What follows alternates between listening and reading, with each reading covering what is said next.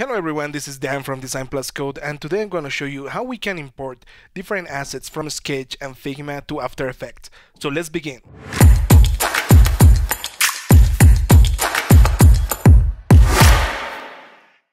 Hello again, and the first thing we will do is to go to shape.so, which is a collection of different illustrations and icons that we at Design Plus Code are working on.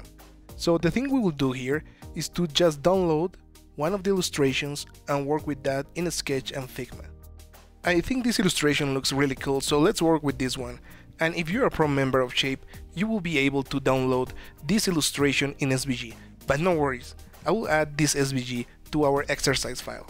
So let's go to the drop down and choose SVG, and let's hit export, and we have our SVG. So let's start working with Figma. Let's go to Figma, and over there let's open our download folder, and let's just drag and drop the SVG. Okay, good. So let's set up this illustration so it can be very easy to export it to After Effects. The first thing I will do, I will just create an artboard, and this artboard will be 1920 by 1080. Okay, perfect.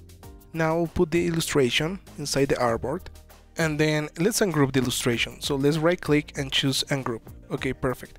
So I think we can use some new colors for the illustration so it can be more distinctive.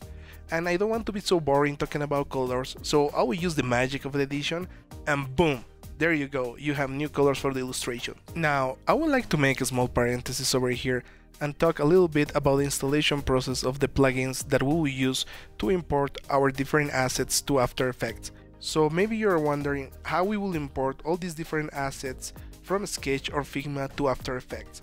So let me introduce you to this cool plugin called After Effects UX, and you can find it in aeux.io. And by the way, this plugin is for free, and it is supported by the Google Motion Design team, led by the amazing Adam Plouffe.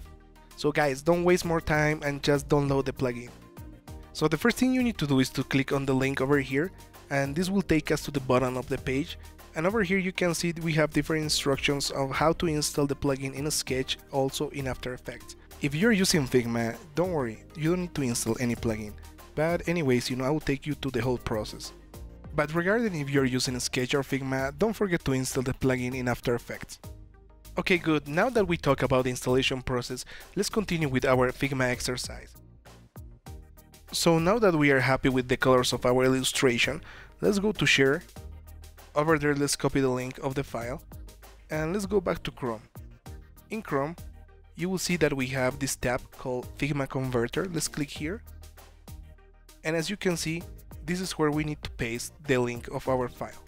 So now let's hit the arrow, so the site will connect to our Figma file, and there you go. So normally the assets should appear over here, but as any other app, sometimes it has some issues. Also, I recommend you to use Chrome instead of Safari or Firefox, since this is a plugin made by Google, it works better on Chrome. Now let's download our JSON file, and there you go. Okay, perfect. Now we need to go back to After Effects, and over there we create a new composition. We will call it Figma, with a size of 1920 by 1080, and let's hit OK. So I already have the plugin as a side panel, as you can see here, but in case you don't have that, you can go to Window, then Extensions, and choose the plugin so you can open this panel. Okay, good. Now let's continue. So I will click on the clip icon, and over there I will choose the After Effects UX.json. So this will open my JSON file, and as you can see, I have all my assets imported from Figma to After Effects. And as you notice, it is a very simple process. And of course we can improve the composition. So for example, we can go to the tab bar and choose Composition, and over there Composition Settings, and we can change the color of the background. So maybe we can choose a white. Okay. And yeah, it's looking better. Now that we finish all our process in Figma, let's move to Sketch. Now, I will create a new composition for Sketch hidden in this icon, and I will call the composition Sketch. Okay, good. Now, let's open our Sketch file. So let's go back to Sketch, and over there we need to import our SVG. So we will create an artboard, again 1920 by 1080. Okay, good.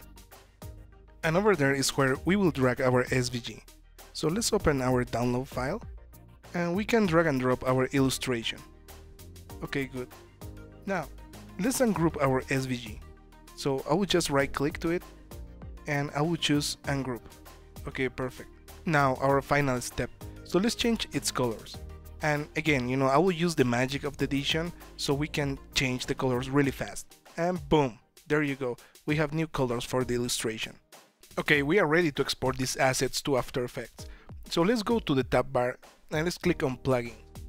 Then let's choose After Effects UX and then open panel. Now that we have our panel open, let's click on send section to After Effects, making sure that we select the right artboard. Let's go back to After Effects and over there again. Let's click on build comp and there you go. You have all the different assets from Sketch to After Effects. And if we compare with Figma, it's the same thing. So this is the end of the video and I hope you guys enjoyed. If you want more videos like this, don't forget to subscribe. And also, don't forget to hit the bell icon so you don't miss any new videos. Until then, see you in the next one. Ciao!